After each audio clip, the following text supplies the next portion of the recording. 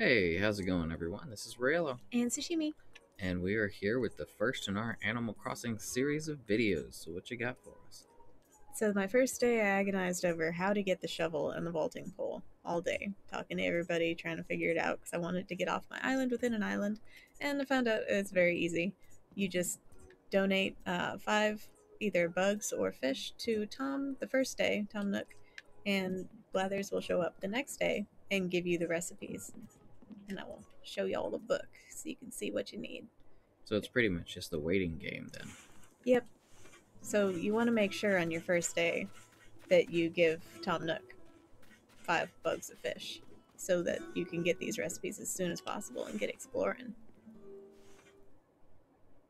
And I believe it's just five softwood and hardwood apiece, five hardwood for the shovel and five soft for the vaulting pole.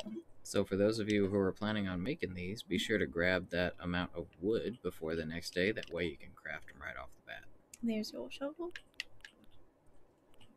and the vaulting pole. You really need that with the island you selected because you kind of are trapped on one third of your island Yeah, right now, right? I screwed up. I chose the worst island layout just because I thought it looked nice. It I, looks nice, and at least now you can get off your little chunk now. yep, I'm very excited. I'm ready to get to it.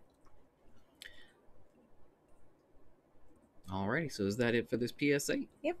Well, there you have it, guys. If you're after the spade and the vaulting pole, now you know how. Now you know what to do. So, guys, hope this helped you out. If any of you are new to the channel, like, subs, all that stuff's up to you. What we do ask for around here, though, is if it's within your means, please consider adopting or rescuing an animal.